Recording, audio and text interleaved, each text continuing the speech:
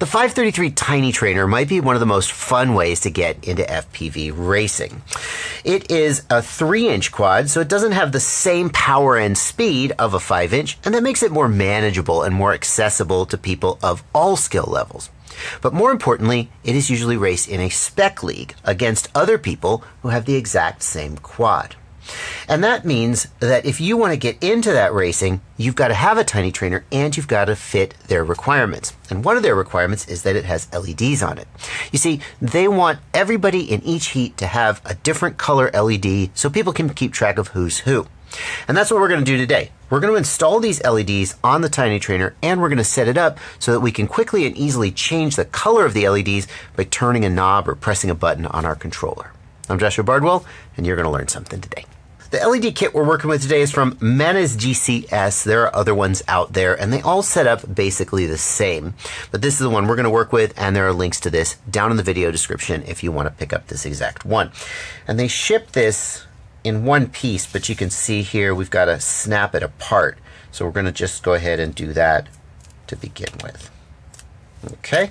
And then we've got to solder up some wires to each of these extensions. Oh, we gotta see, we gotta break it. Do we gotta break it that way? I think we do. It looks like we do. No, that's definitely scored. Yeah. Okay.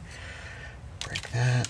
Next, we've got to solder up these plugs to each of these extension boards. I'll just go ahead and do that real quick.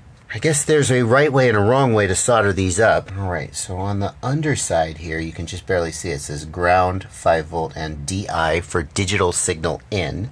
It looks like it's going to solder straight through if I just go like this. By the way, if you want to know more about this third hand tool that I've got, it's really freaking cool and I've got a full review of it and I'll put a link down in the video description. They're always out of stock, but if you can get one, it's the best third hand I've ever used. So now I've got all the LEDs soldered to their plugs and I solder on some wires here for power, ground, and signal in from the flight controller. So here on the back side of the board, there is a 5 volt output pad and we'll probe that and then we'll just probe each of the 5 volt inputs on the individual boards to see that is pinned out correctly. Excellent. And we've got ground, which is right here. And we'll test ground. Good.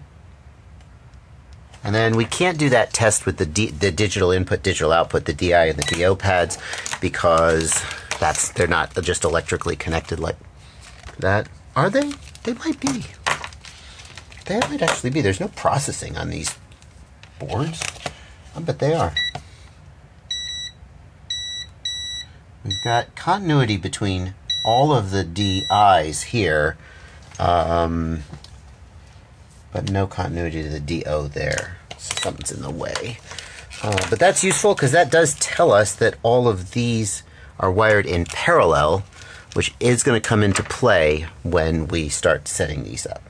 For the time being, though, I'm reasonably convinced that I've wired them up right. We'll go ahead and solder them to the flight controller. The flight controller that I'm using is the Flywoo Goku GN745. I replaced the Beta FPV flight controller that was originally on my Tiny Trainer when it crapped out and died for no reason. At the time I said, this flight controller looks pretty good. I wonder how durable it is. Well, it's done okay so far. Although I don't fly my Tiny Trainer every day, so I couldn't tell you how many packs I've actually put on it. But it's still holding up. And we download the wiring diagram for this and we see that the LED outputs are here. We've got the LED strip pad and a ground pad. And we don't need to worry about 5 volts or whatever because this board has its own voltage regulator and it is designed to be powered from battery voltage. So conveniently, that is right next door to the LED strip pads. It's going to make it easy to solder up. Okay, so the LED strip is the furthest from the power pads and closest to the edge of the board. Geez, this is so much smaller in real life than it looks like it is on the camera. Phew.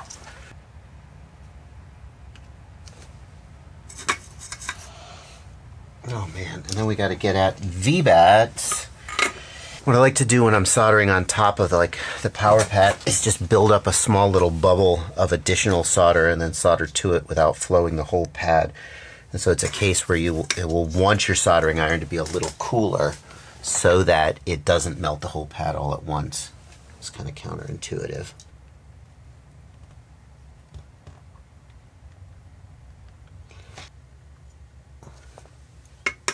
And that is objectively a bad solder joint. But it's going to be fine, and it's going to work. Now that that's done, we got to go over to the computer and set it up in Betaflight. I'm going to connect to the flight controller here in Betaflight, and I'm going to start by going to the configuration tab, and I want to scroll down and see that LED strip is turned on.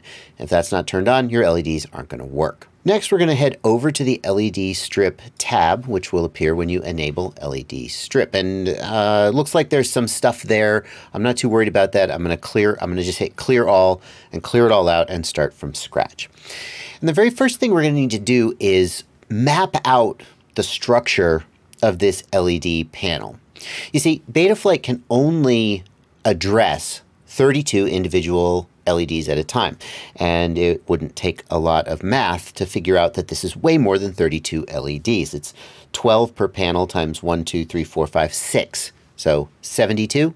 Yes, 72 LEDs. So how can this possibly work? And the answer is that when the LEDs are wired in series with each other, in other words, head to tail, then they are individually addressable. And you start at the head of the series of LEDs, and you go 1, 2, 3, 4, 5, 6, 7, and so on. When the LEDs are wired in parallel with each other, then they all share a number. So don't worry too much about that. Well, I'll show you here. I'll show you how we map it out. What we're going to do is we're going to enter wire ordering mode, and we're going to start with one LED. We'll go faster as we figure out our process. We're going to exit wire ordering mode. We're going to change the function to color, and we're going to choose a color. We'll just choose red, and I'll hit save.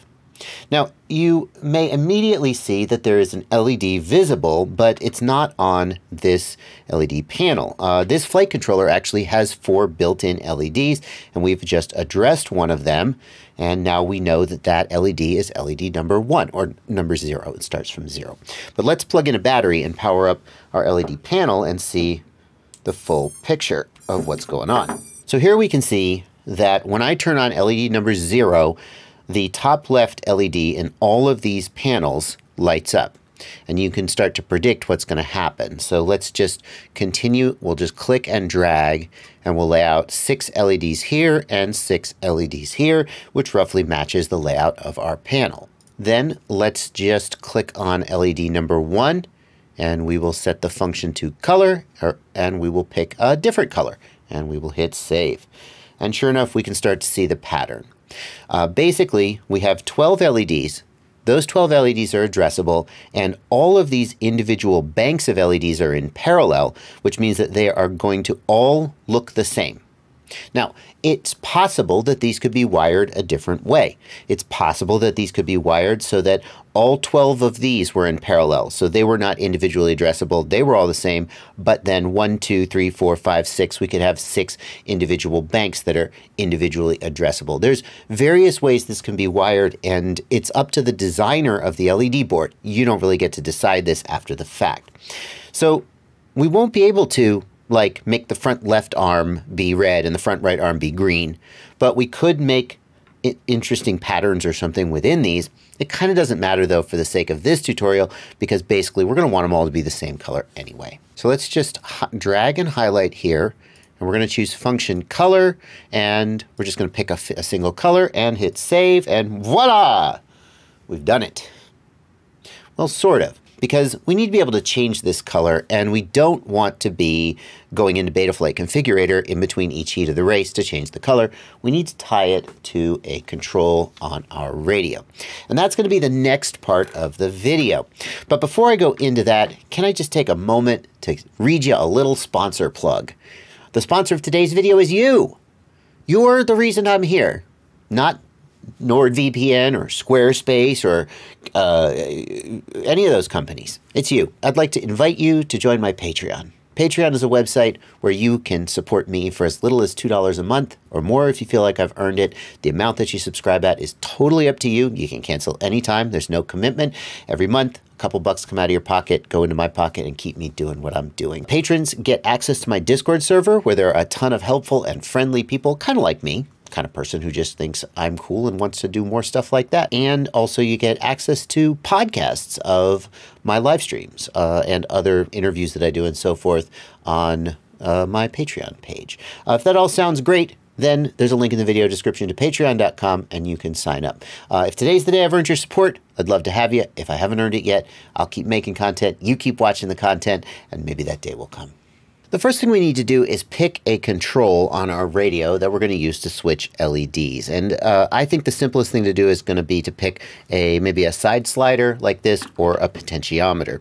I'm already using these potentiometers for something, so I'm going to pick a side slider, but it really could be anything. Actually, it's not true. You're not going to want it to be a 3-position switch because you need to be able to select between more than 3 colors.